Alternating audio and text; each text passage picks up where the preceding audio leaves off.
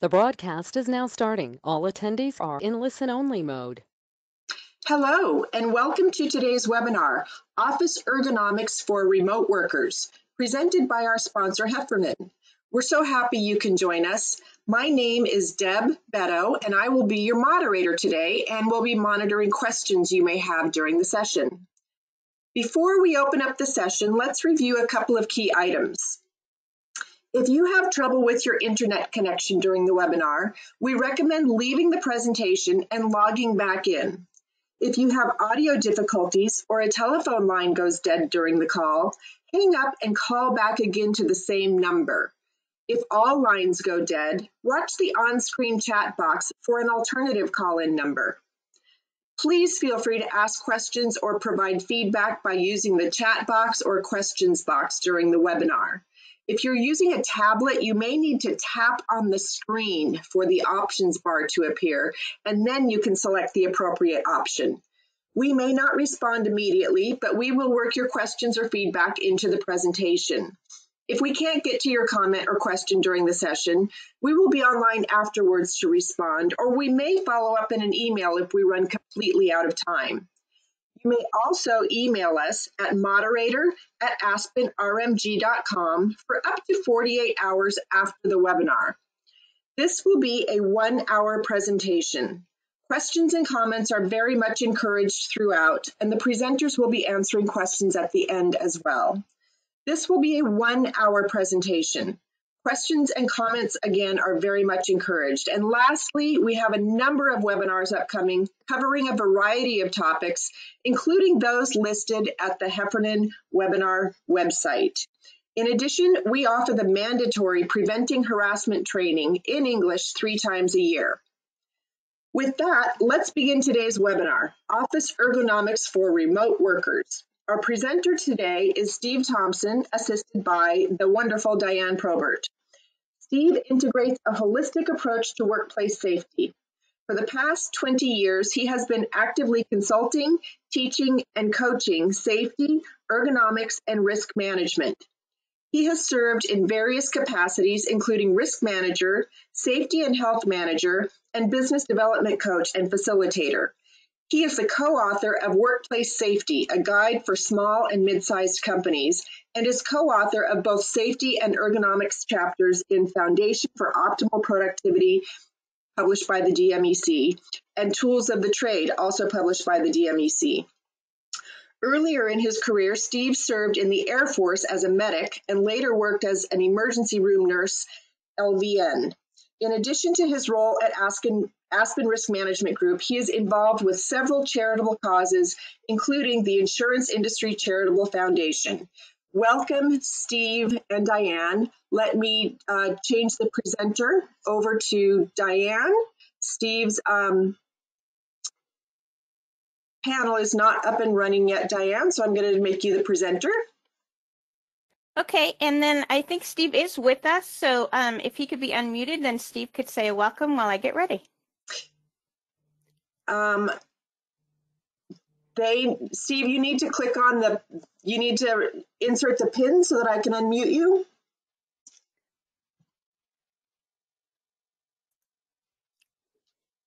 He's showing as offline. All right, well, welcome everyone. My name is Diane Probert, and I am an ergonomic coach at Ergo Healthy and Aspen. And Steve and I together have been doing this presentation and since we all started working from home in 2020 due to the COVID-19 pandemic. And we are going to give you some great tips today for working at home and also in the office. So just depending on where everyone is. So if you just hold on 1 second, can you see my screen? I can see your screen. It just needs to be in presentation mode, and then we're all set. All right, sounds good.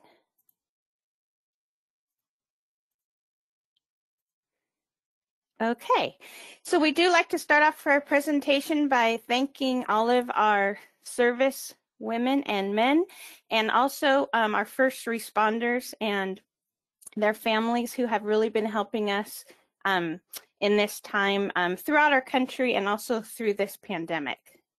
So thank you very much for that. And Steve always likes to say that we can all take a chance to save a life. We just never know when that might happen. And the way that we used to be able to do CPR was where you had to breathe into the mouth and then also do the chest compressions. But now they're saying that you just need to do the chest compressions. And the best way to do it is to think about a song in your head and just do it to the beat. And so Steve's just kind of put some songs here on his presentation, including something from the Bee Gees all the way up to some Lady Gaga. So if you just kind of think about the song while you're doing the compressions, and that could help you get the timing right versus having to, you know, count or something like that. So we all are always better with the beat. So just kind of think about that. And then again, I am Diane Probert, and Steve Thompson should be joining us shortly. He's having some computer issues today, but we do specialize in doing ergonomic evaluations. We do them both on-site and remotely, and we just have a passion for trying to help people and get everyone working in a better ergonomically sound positioning. So if you want some more information on that, we'll be happy to share that with you after the presentation, or you can follow up with us as well. And so Diane, the first thing I think Steve just joined us, by the way. So just so you know. Okay, great. Awesome. Hi, Steve. So we Diane, do have our... I had to let you just take over. And we do have a polling question to start us off. And thank you, everybody in the audience, for being patient. And thank you. It all worked out. Let's go to our polling question. So our first polling question, tell us a little bit about yourself. What caused you to be in your ergonomic mode today? Are you newly working from home within the past 6 months? Are you an experienced pro working from home longer than 6 months? Do you have a hybrid situation where you work from home sometimes in a virtual office or a traditional office another time, or is it something completely different? So go ahead and vote. And I would just want to remind you that questions are very much encouraged throughout, and we will be sprinkling the questions along with the polling questions. And if we don't get to your question during the presentation, we'll try to be on afterwards. And I usually like to see that about 75 to 80% of the people are voting to make sure that everybody's still participating. So if you haven't voted yet, make sure you do that so that we can move along here.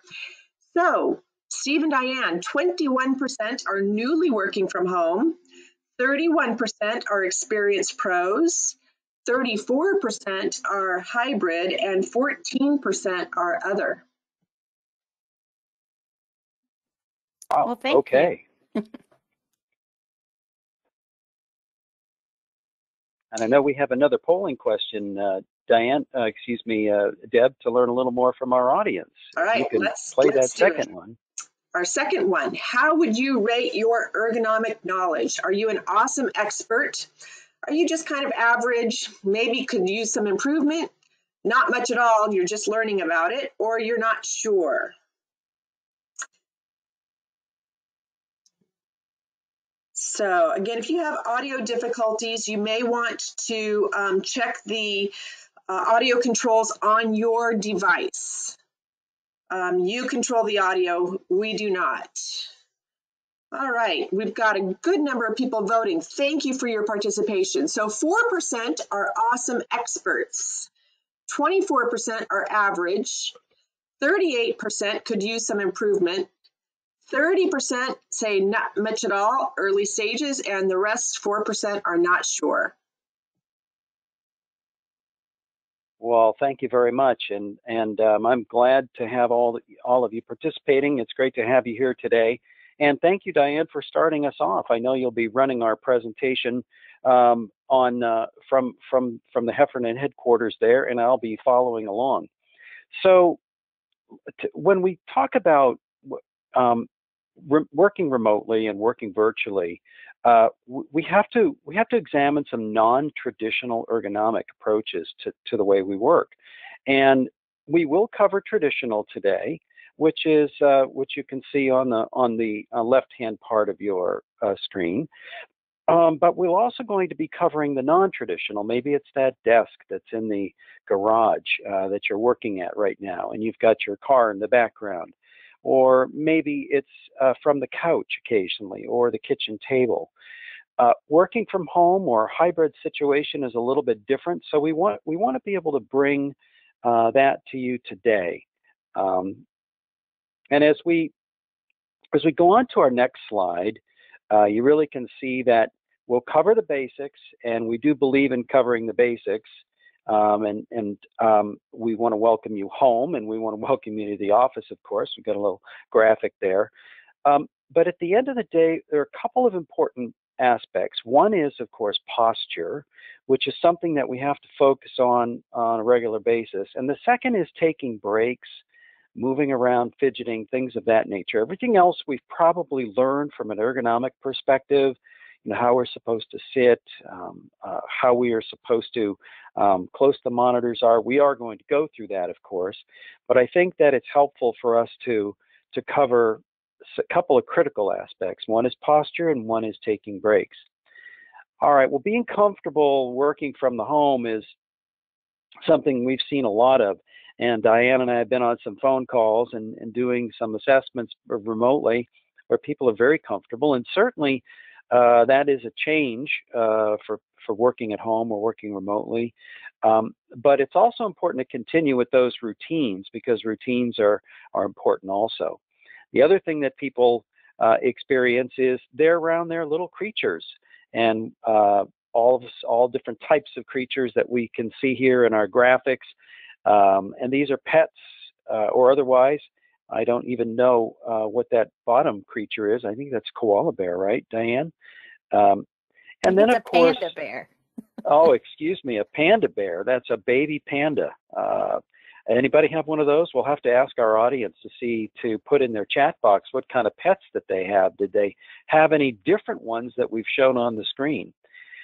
And then, if any of you have had a cat or another furry creature that likes to work with you on your work table, certainly recognizing that if you leave that keyboard for a moment, inevitably that furry creature is going to walk across that keyboard and send an email out that you hadn't finished, or sent one of those emails that you were never going to send to begin with, just sort of expressing yourself, or stop you in the middle of a document.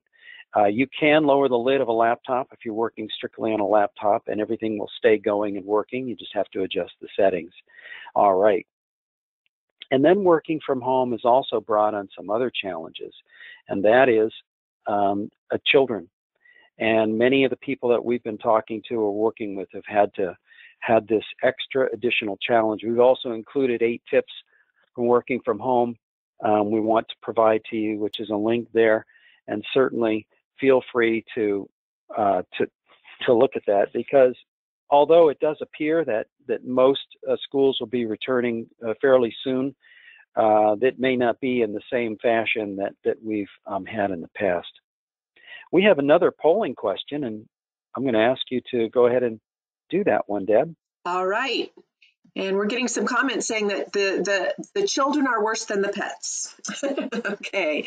So what equipment and tools do you use for work? A laptop or computer with an external keyboard and mouse? A laptop only with no external equipment? A smartphone, a tablet, or other? And this should be multiple choice, right? The multiple answers, Deb? Oh, darn it. It did not get set up that way. No, I'm so sorry. That's okay. Well, I would just pick the one then, if we don't have that programmed in that way, pick the one that you're most commonly used for work. And I know that we've been finding that in a lot of our calls, and Diane, it's probably been around 70–75% of people use their cell phones at work. At least, maybe up to 90 on some. Yeah.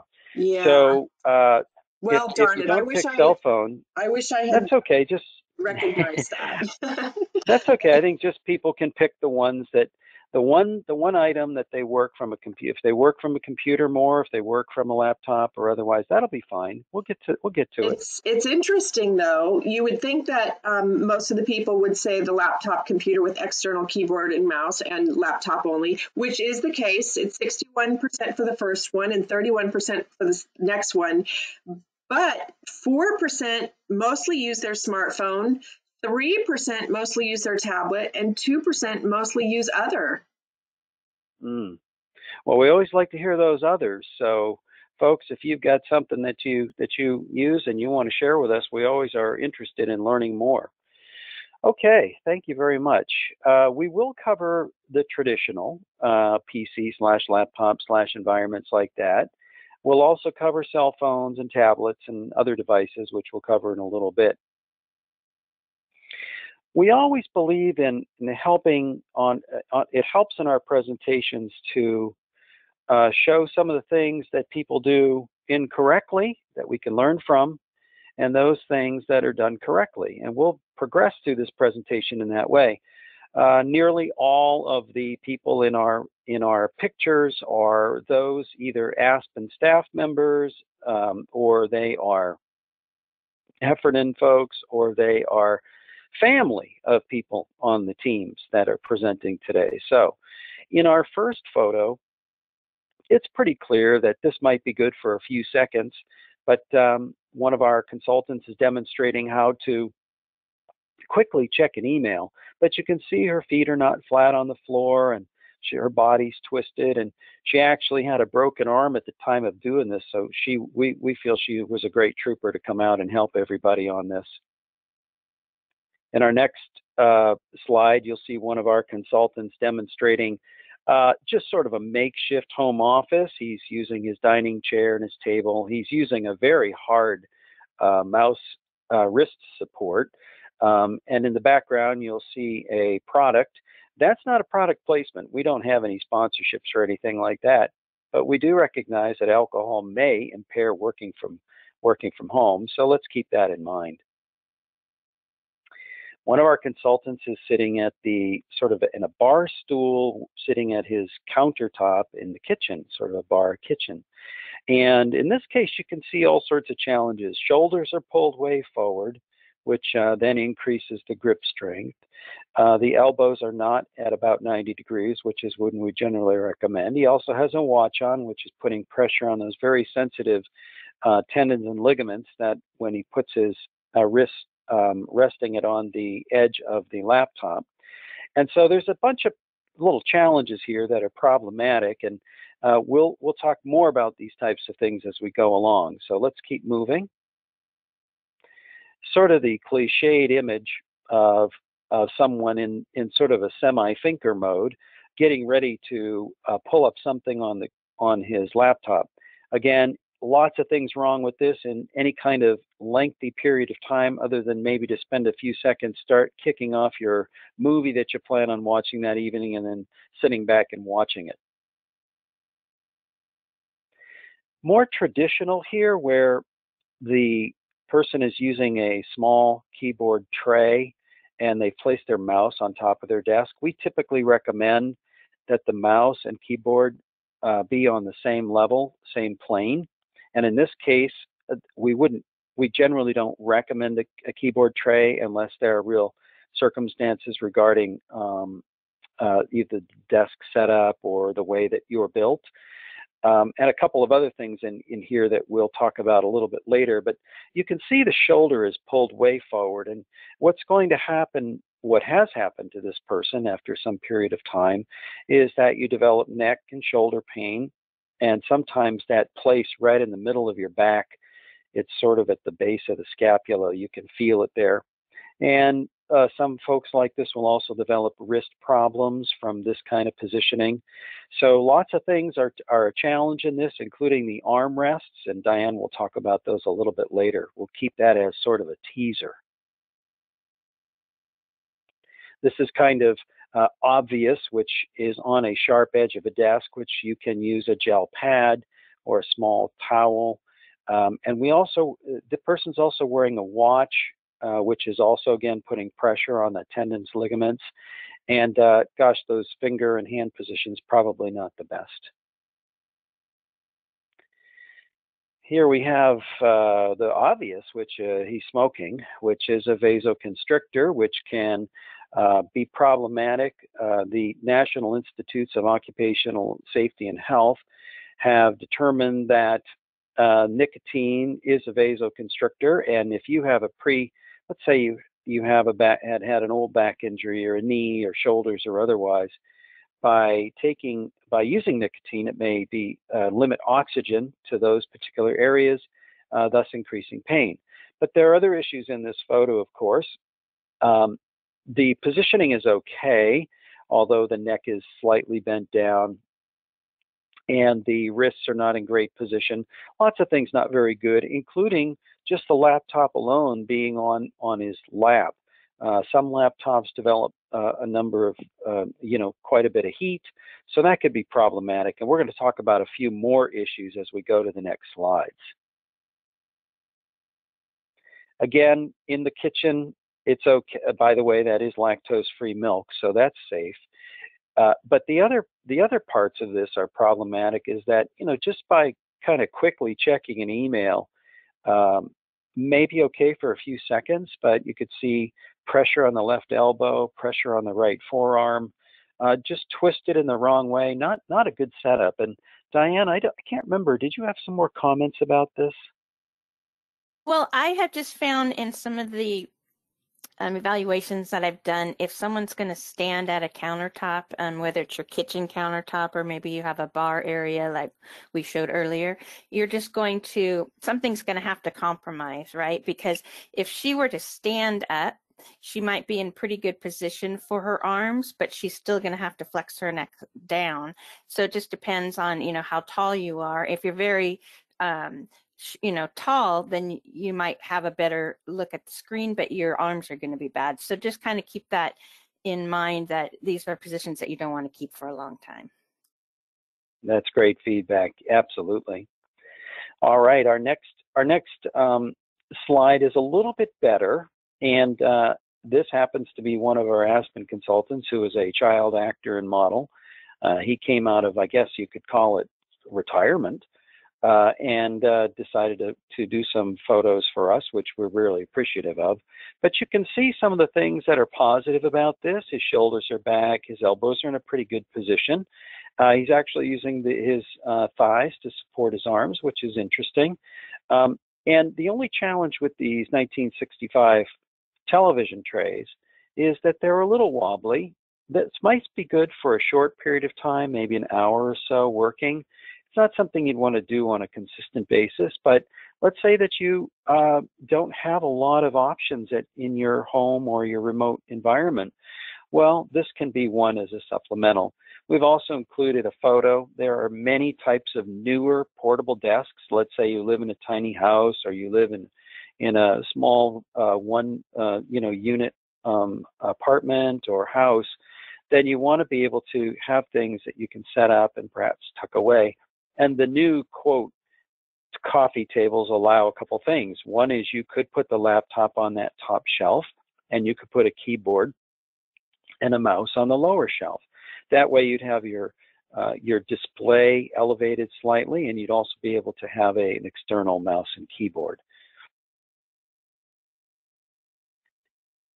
Here's a traditional sort of table or dining table where she happens to be wearing trifocals, so the actual display is fine for her if she were to look down. She wouldn't be bending her neck, she'd just be lowering her eyes. Now, you may need to, depending on if you wear glasses or not, you may need to change the display angle, meaning you'd push the top of the display away from you, or you may need to bring it closer. If you push it further away from you, it may limit how much you have to bend your neck down. So laptops are not perfect for ergonomics. They are fraught with a number of challenges, but if you are built and you can use a laptop with its screen, sometimes it's even better to be on a couch where you can use a laptop, a tray or cookie sheet or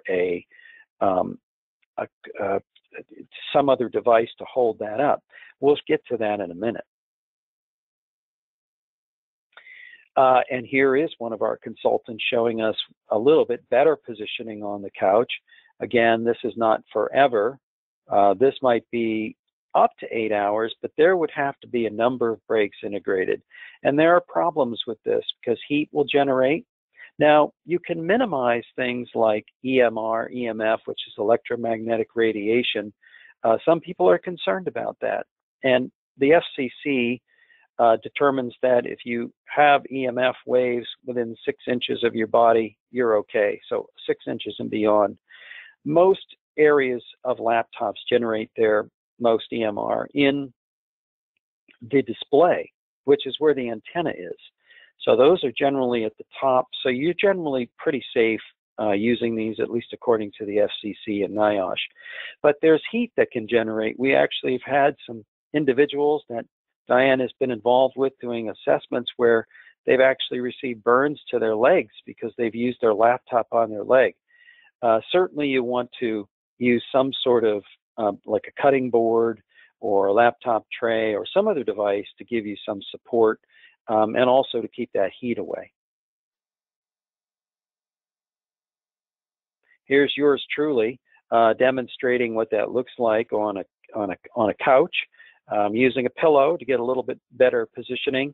And you can see the display is bent back so that it will, I don't have to bend my neck down to actually look at that too much. There are breaks you want to integrate, of course, with this. You can see that everyone's positioning might be a little bit different on keyboards, but in this case, you can see shoulders are back, elbows are at 90 degrees. And yes, you could do this for longer periods of time. If this is a recliner, you might even put up your feet, and that would bring even the monitor a little bit higher for you because you'd probably be laying back a little bit. So all good. Again, if you want to minimize your EMR and EMF, you can unplug and use without Wi-Fi or Bluetooth, and then go to your kitchen table or go wherever to download your emails.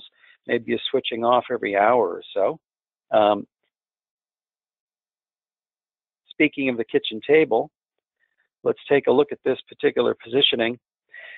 This is a standard kitchen table, and in this case, we're using a riser, a keyboard, and a mouse, and using a standard sort of dining chair, and in this case, a pillow for a little bit of extra support. Diane will go into some of this a little bit later on. One of the keyboards that we typically will use, some people like to use, is the ones that don't have the number keys on the right-hand side. This allows the mouse, if it's on the right-hand side, to be a little bit closer to the body. It's not necessary per se, but some people prefer that. We also recommend rotating the mouse between the right and the left hand every 30 days. We certainly have seen in athletes and others that if you do the same things with the right hand day in and day out, and especially using a mouse, which has a lot of micro movements, that in time you may experience some problems. It might be 20, 30, 40 years, but why not circumvent that by alternating your mouse between your right and your left hand every 30 days? Now, if you're a graphic designer, that's probably not going to be able to be used on your left or your non-dominant hand. Here's a little bit better positioning. This sort of shows a traditional setup, and we won't spend much time here because most of you have seen this. This is making sure to stretch breaks every hour. Fidgeting has been shown in a number of studies, and that could be just moving your feet or your legs or shaking your arms or whatever every once in a while, is important to minimizing the potential for sedentary related injuries. And how do you put your feet? Are you getting support?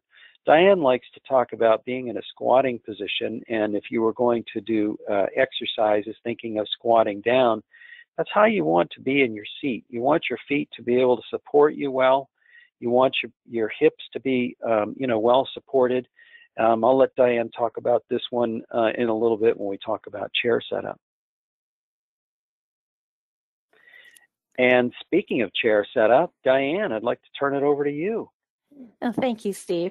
So yes, as Steve was saying, we are going to go through some steps for you to set up your workstation. And the first thing we want to start with is your chair. Most of us are probably sitting in chairs right now, so I just kind of want you to take a look and feel of your chair and see how the comfort level is. You want to make sure that it's a good sized chair for your body stature. You can see over on the right here that we have knee height, lumbar support, and the depth of the seat. So those are important qualities for ergonomic chair. And I know that some of us are working from home and maybe we don't have an quote unquote office chair, you're using something else. Just try to make sure that it's the best chair that you can get to use. So the first step in looking at your workstation is to adjust the seat height to the table or the desktop that you're using. You would like to be as close as possible as you can to a 90-degree angle on your arms. So I like to think about try to lining up your ears, your shoulders, and your elbow in one line, and then your elbow, your wrist, and your hand out to your fingers in another line. So just kind of think about when you're working at your desktop, take a look and be mindful. Are your elbows a lot higher or lower than your wrists? Are your shoulders not in line with your elbows? Maybe they're way far back, as Steve had pointed out earlier in the presentation. So that's the first step to think about, is the seat height, to make sure that you can get that good 90-degree angle. And then the second one, as Steve said, is I like to talk about the squatting position, that you want to have your legs and your feet supporting you, so that if you just think about going down into a squat and just having someone push a chair right in underneath you. So you want to ensure that your hips and your knees again are in that same 90-degree angle that we talked about. So just always be kind of thinking about the 90-degree angle. You want your thighs to be somewhat parallel to the floor and your knees at the same level of your hips, so that you can have your feet well supported. Some people, if you're a little shorter, or have short legs, you may need to add a footrest, or you can even just use some books, because if you get your chair up to the correct positioning for your desktop or your table, then your legs, feet may not be able to get on the floor, and so that's why we suggest that you get a footrest. And then the third step is to adjusting the seat back position.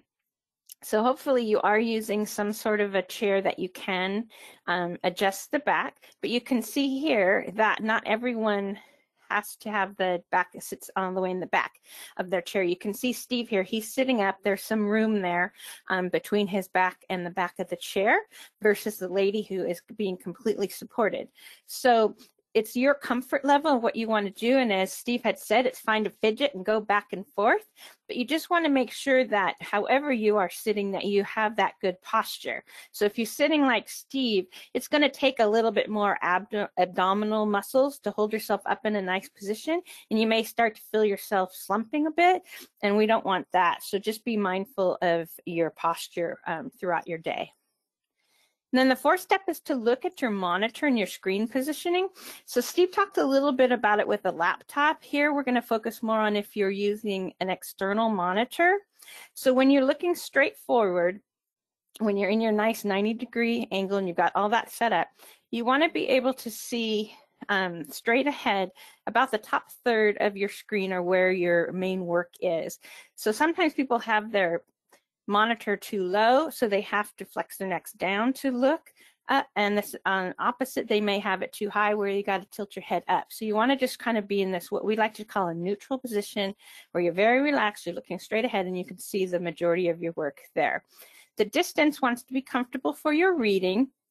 And again, that will also depend on how big your monitor is, right? So the bigger your monitor is, probably the further away you want to be. So just kind of keep that in mind. And then your keyboard and your mouse need to be centered in front of your monitor.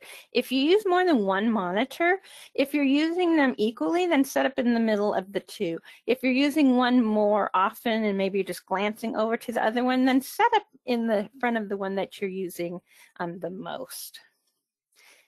And then again, it's just step 5 is again talking about the awkward neck posture that I just talked about. And one of the things that I see a lot in my ergonomic evaluations is if people are looking at items that maybe they've taken notes on a Zoom call or something and they need to transcribe them into an email or a document, and looking down on your notepad that's on your desktop, you're going to be having to get into an awkward position. And again, we don't want to do that, right? We want to stay in a neutral position. So we recommend that you get some sort of a document holder. So you can see that there's two different variations here. There's one that goes on the table, but it tilts it up more. And that would be like if you had a big notebook or book. If you just have some papers, I like the ones that attach right onto the monitor, so it would be like right about there, and you can see just kind of have to just move your glance over to the left or the right for that. So this is just, again, just kind of reiterating all the 5 steps, so you'll get this as part of the presentation so that you can just take a look at that picture and make sure you have all 5 steps good to go. And then you guys did say that 4% of you are using smartphones exclusively and 3% tablets. I have a feeling there's a lot more of us on this call that are using, for sure, our smartphones and perhaps tablets as well. So we're going to do a little section on that just to give you some tips. Some things not to do is looking down at your phone for a great period of time with your neck flex down. I know none of you on this call have ever been found guilty of walking and looking down like this and falling into a hole like we've seen on the videos. We just don't want you to go become a viral video. So just be sure if you're going to look down for, you know, a few seconds to look at an email or reply to a text, that's fine. But if you're going to do something long term, we wouldn't suggest that you keep this positioning too long. Better would be to hold up the cell phone. So you can see in these photographs here, it's the left neck's flexing down. They're holding it up. And you'll start to feel a little bit of a pressure or, you know, tiredness in your arms when you're doing that. So that will give you a trigger to move. So that's good. And then also if you're going to be using a tablet, you know, you can prop it up on a desktop. They even have holders that you can use an external keyboard. So if you're going to be doing a lot of typing, that would be good. And also the pop socket, I find, is really good for people, especially if you have a smaller hand and you have a really large phone. Sometimes you can be in that awkward position of holding that, can just, you know, really put some pressure on your hands and your wrist. So you have a pop socket, then you can just slide it in and you don't have to open up the grip of your hand to hold it for a great period of time. And you can also use that to prop up your phone on a desktop or something if you're going to be looking at a longer video or reading a longer email. And then here's someone holding up a tablet, and it's pretty much the same thing. You want to hold it up more. You can see her, she's in a good positioning. She's got her elbows and her arms close to her body. Again, you're going to want to periodically move. Movement is really the key to health, overall health, and also it goes right into ergonomic health as well. You want to take a break. And again, these aren't positions that you want to stay into a long time. If you're going to watch a movie or something, this would not be the positioning that you would want to be in for a long movie.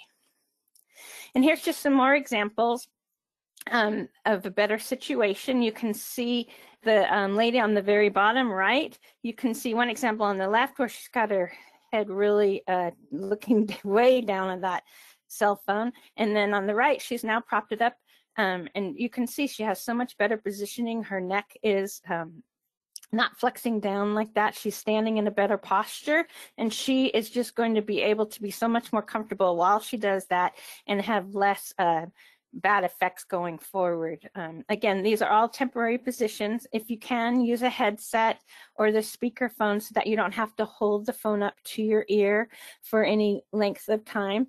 And if you can do it seated, you can see in this gentleman, he's doing a great job of supporting his arm on his knee, his hand, and he's holding his cell phone. He's in a pretty good positioning. And so just kind of keep those positions in mind. You just want to try to have the best positioning that you can, however you can prop up your cell phone. And they're just going to review the best practices for the phones and the tablets. Just think about having a good comfortable and natural posture when you're using them. If you can, do it seated. Limit your time that you're using them. Take some short breaks. So if you are going to set up a movie or something like that, have it in a position to where you don't necessarily have to hold it all of the time, because that's going to fatigue your arms, your shoulders, and your hands. See if you can prop it up. Also, some people are taking and streaming their tablets and their phones onto their television at home. So think about that too, because that could give you a better positioning. And then here's just some best practices for the smartphone. Again, you sit comfortably, limit the activities where you're going to have your neck flexed down. Take the regular breaks as long as you can. Don't cradle the phone. And another thing is, think about if you're going to do like a lot of scrolling through something, if you're looking, shopping, doing anything like that, going through lists. Think about using the left hand for a while and then the right hand for a while, and just switch back and forth, because then that's going to help you from tiring more easily.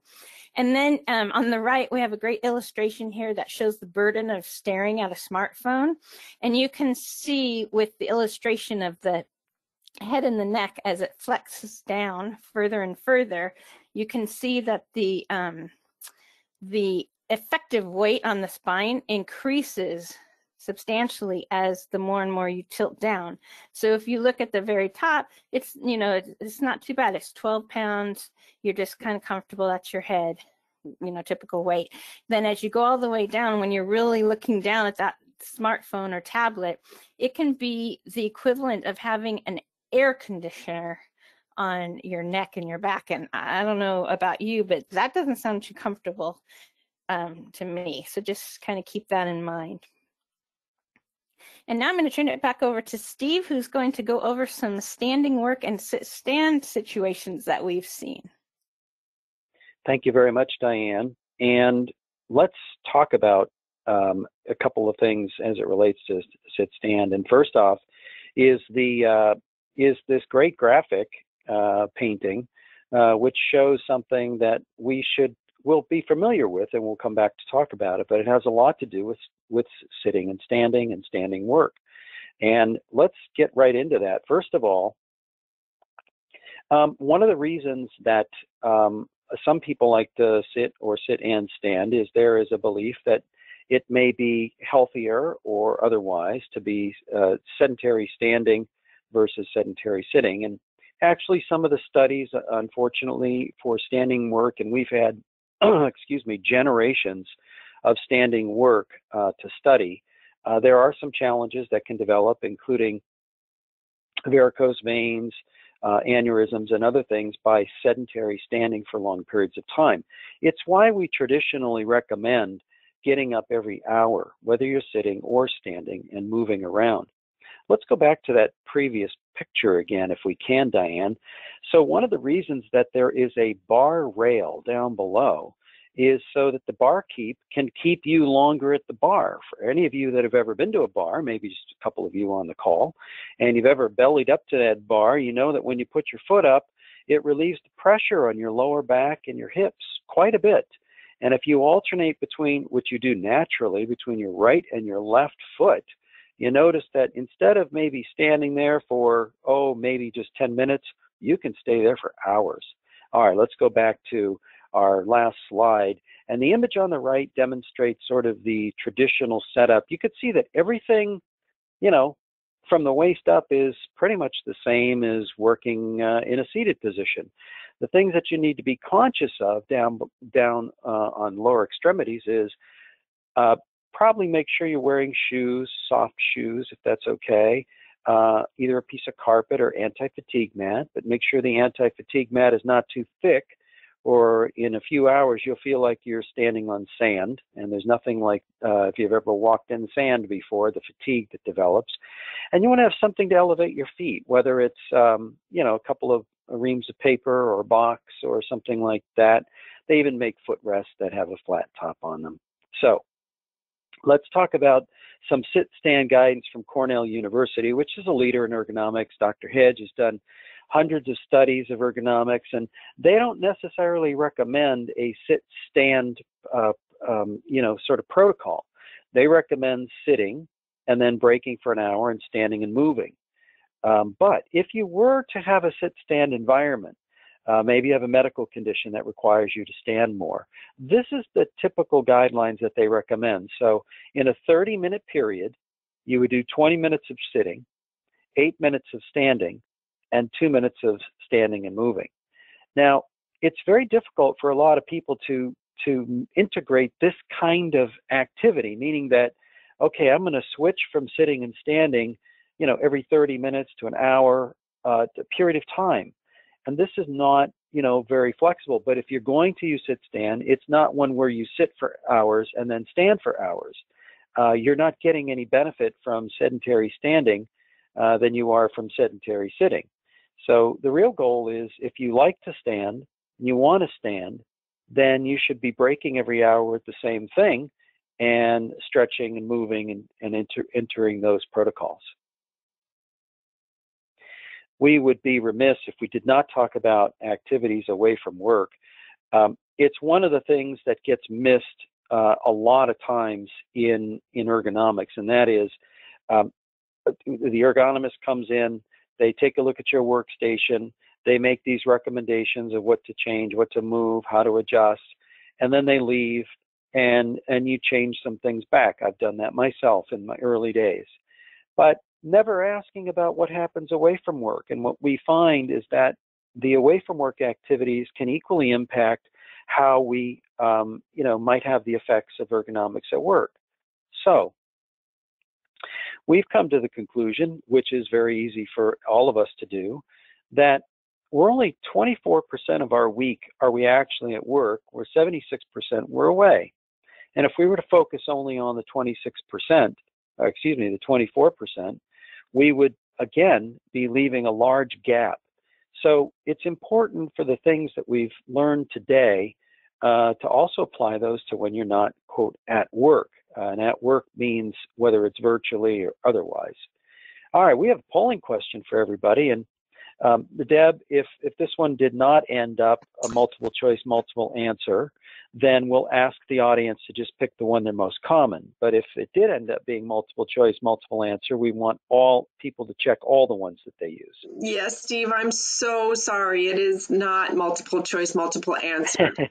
Well, in that case, if the audience wants to add some comments into the questions box during this poll, I'd be happy to read out those comments just for more context as well. So, yeah. What position do you work from most of the workday? Are you seated using an office type chair at a desk or table? Are you seated using non-office type chair at a desk or table? Are you using a couch, love seat, or recliner? Are you standing, or is it something different? And again, if the one that you use most often isn't here, then go ahead and use your questions box and give me some feedback that might be useful for our presenters, and I'd be happy to read some of those responses that come in. And I am very impressed by this audience's willingness to participate and vote, because already we've got almost 80% of the people that have voted. So thank you so much, everyone. And Deb, this is a new question that we proposed, and I can't remember if it was a multi-choice. Maybe it makes sense to be just single, but we'll get this adjusted for the next one. So How did we do?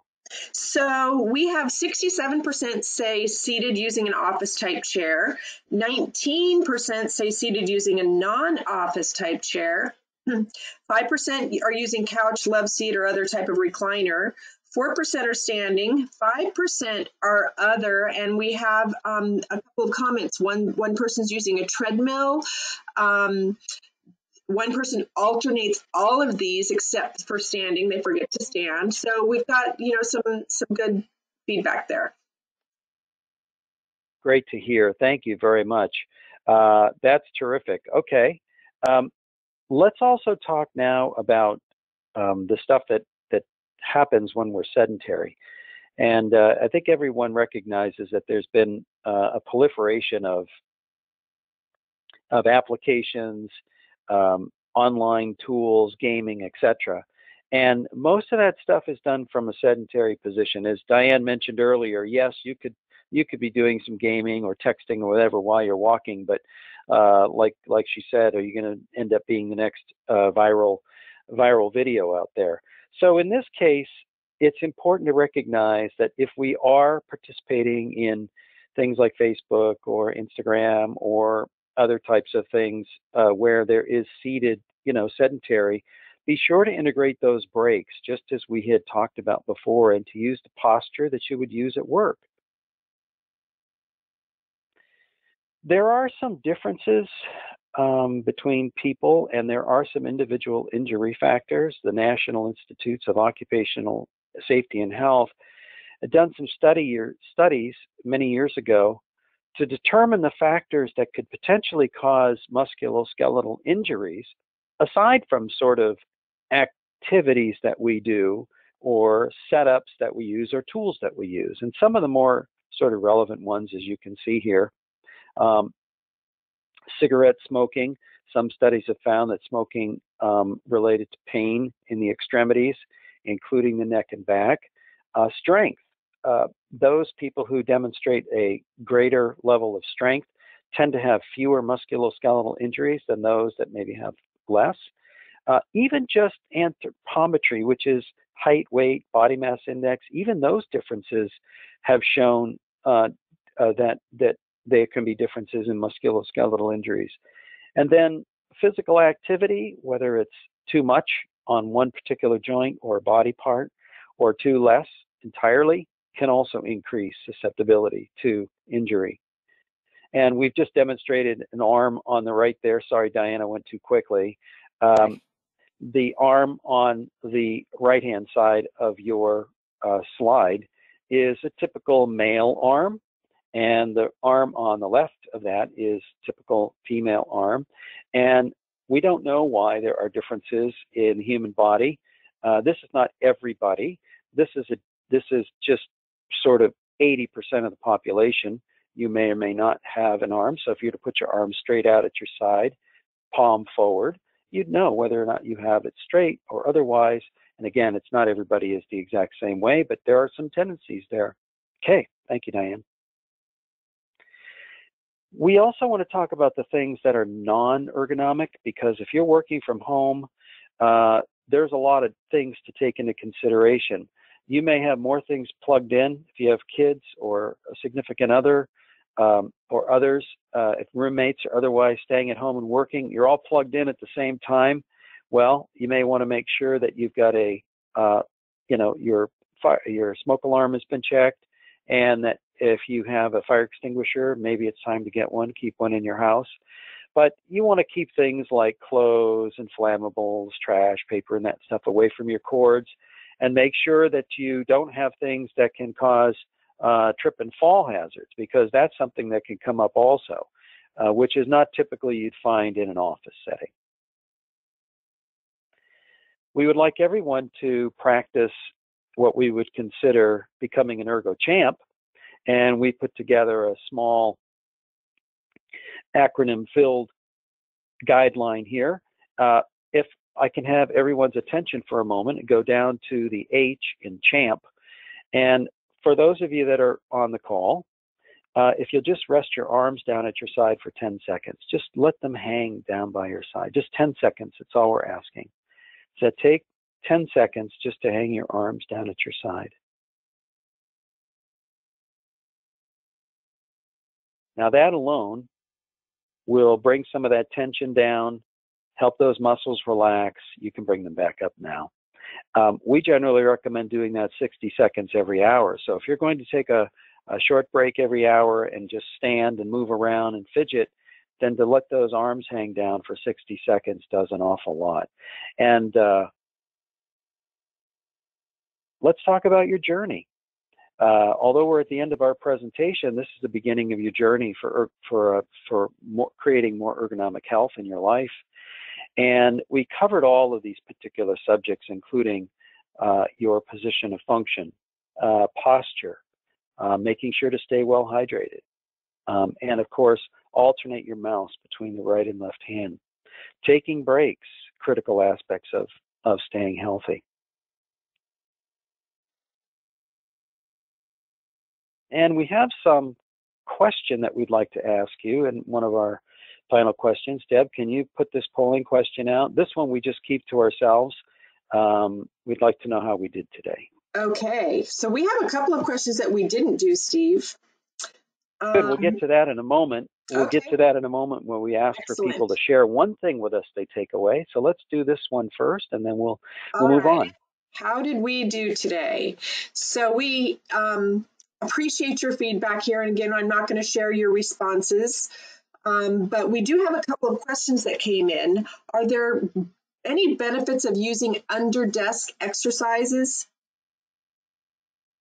Oh, yes, we've seen some of these before. Some are like a little bicycle wheel where people can pedal. Some are foot presses where they can press and go back and forth. There have been shown no benefits really to that because well let me take that back for a moment.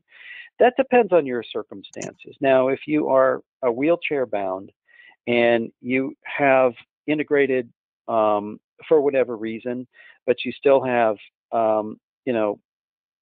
movement in your legs or otherwise, there may be some advantages to if you have sit down work. But for most of us, the real benefit doesn't come in from doing things while the seated position. The benefit would become standing and moving around. But there's nothing that's similar to fidgeting. So if you're moving your feet, you're stretching them, you're stretching out your legs, you're moving them back and forth, you're rotating your ankles around, we consider all that sort of fidgeting. So it's a good thing. Okay. And do you have a list of recommended desks that don't occupy a lot of space for working from home?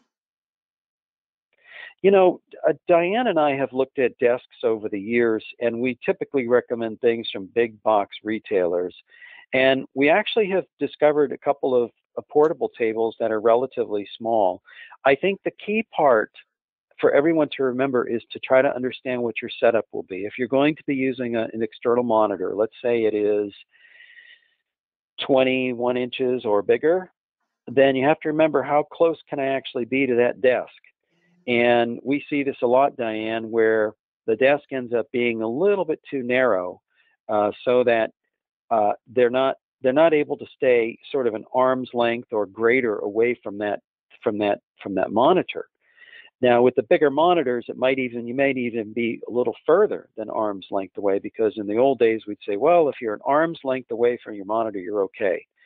So you sort of have to gauge this by how deep the desk will be.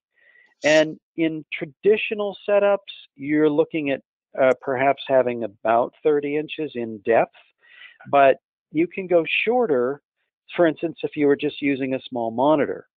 So it's something that we can't say the exact inches because it might depend on the type of setup that you're using. If it's just a laptop, of course, you don't need much depth at all. If you're using an external monitor, then it has to be at least arm length or greater, depending on the size of the monitor. So that might be one way to judge it. Okay. And last question, real quick. How about the air filtration system at home or work? Is that an ergonomic consideration?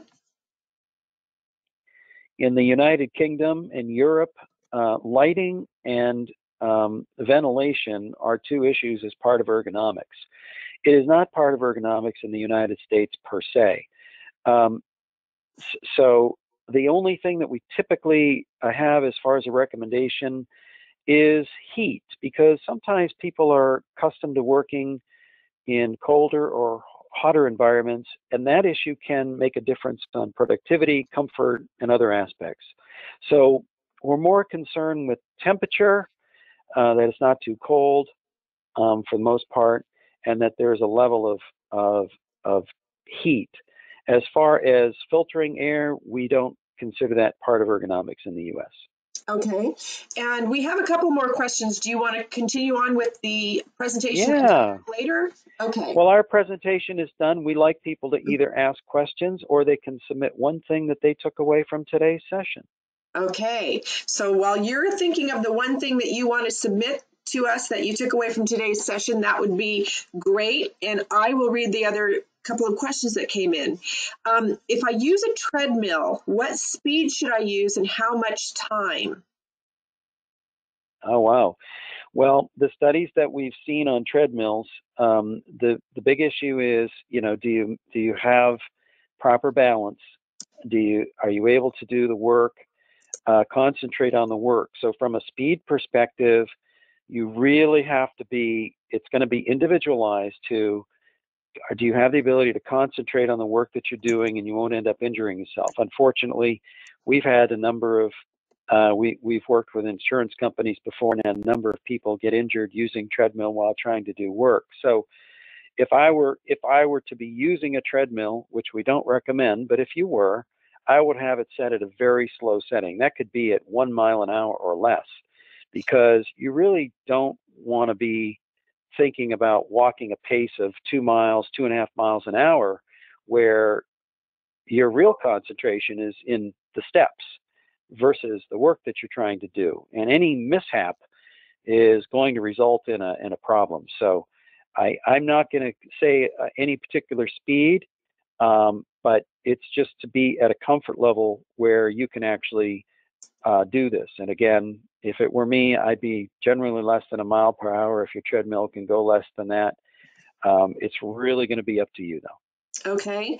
And we have people coming in with their comments about what they took away. So I'm losing the questions. Let's see. Can you remind me of the key adjustments needed in a chair? I'm sorry, the what needed in the chair? The key adjustments. Oh, the key adjustments on typical ergonomic chairs. Yes. First of all, they should have a base of 5 legs. That's sort of standard. Now, if you're using obviously a dining room chair or something, they're only going to have 4 legs. But typical ergonomic chairs have 5 legs. And then the general minimal adjustments that you want, of course, is adjustment up and down. Generally tilt, so that you can adjust, as Diane talks about that squatting position. You wouldn't want to have the chair tilted all the way back. And then something that adjusts for the backrest, whether it can go up and down. There are other adjustments that can be made, including the actual seat can go forward and back. But today's seats are made for a wide range of people. So those basics would be the up and down, the seat back, and then the tilt function.